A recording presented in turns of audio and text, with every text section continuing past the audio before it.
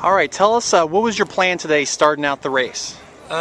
We had actually a plan that was just stay as a team, work together, help our number 4, number 5, and number 6 guys, and just wait the first 3 miles, relax, and after that, just everyone runs his own race. So.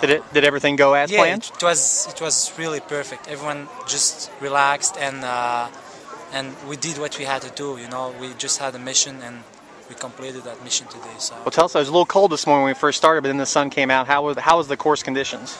The weather was really cold, like you said. But the only problem that I had with this course, it's really hilly.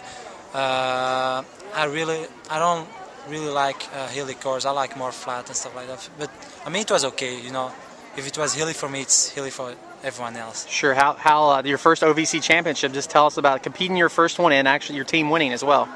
You know, it's really I'm really pleased with the team that we have this year. We could win and stuff like that. It's really, you know, just perfect for us. So I'm really happy about the team, and I hope over 2 weeks we can surprise other bigger teams. And What's the plan now between now and regionals and hopefully nationals? You know, so the plan is just try to get a little bit better in shape, and at the regionals we have one goal, that's just to make the nationals.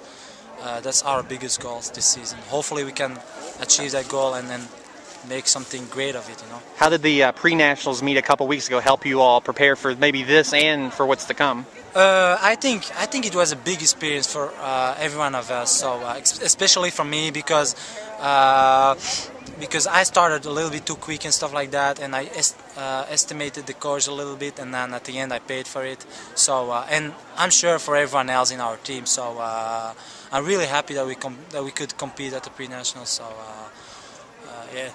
Congratulations. Thank you.